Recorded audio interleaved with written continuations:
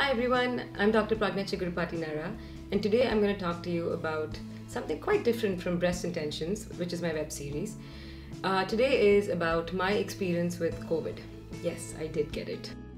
In the beginning of the pandemic, around March and April, I began being extremely cautious, following all the norms that was put out to us. And I did continue, and I still am continuing it till date. But unfortunately, my belief that I was Superwoman did not fall through.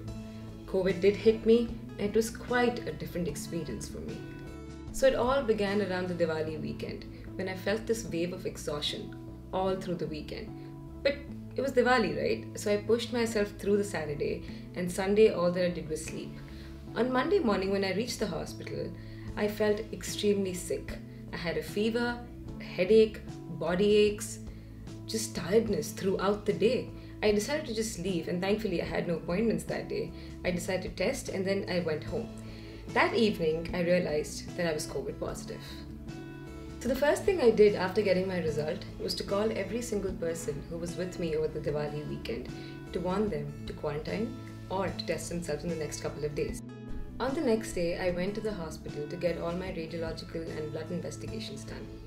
And as per the advice of my doctor, I did need to get admitted. Over the span of the next couple of days, I had to get my IV remdesivir and all the entire milieu of medication that we know today. Thankfully, on day 5, I was discharged back for home quarantine.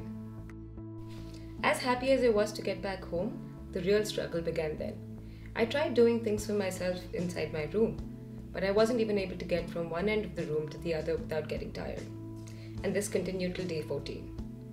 When I decided to get tested again on day 14, it turned out to be positive. Again. Although I knew I was not infective post day 14 as per the theory that we have today, I didn't want to take a risk. So I continued to quarantine myself in the room. Finally, on day 18, my test turned out to be negative. Yay! As happy as I was to turn negative, the weakness continued, and it still continues till date.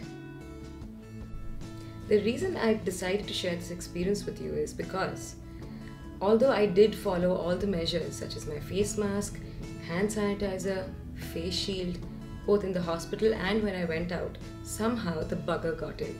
The struggle with COVID is real. As healthcare workers, obviously, we're out there and we're more prone to this virus. My advice to you is, please continue sanitizing your hands. Wear your face mask every single time you're outside. Obviously, for anyone going to the hospital, make sure you have your face mask and preferably a face shield as well. Maintain 6 feet distance between any one person. Try to avoid crowds. And most important of all, read. Try to understand all the symptoms of COVID. And if you experience anything, reach out to any doctor close to you and get your test done. When I finally tested negative, my family decided to get me this little badge which says I beat COVID, and I wear it proudly anywhere I go. What you should also know is that you're only human. Weakness post-COVID is a real thing. You will feel extremely tired even while walking a short distance. So please make sure that you have a good nutritious diet.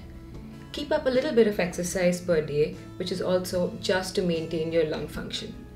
And take all your multivitamins as per your doctor's advice.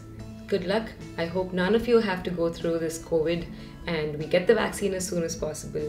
But if you do, please be vigilant and stay safe. Thank you.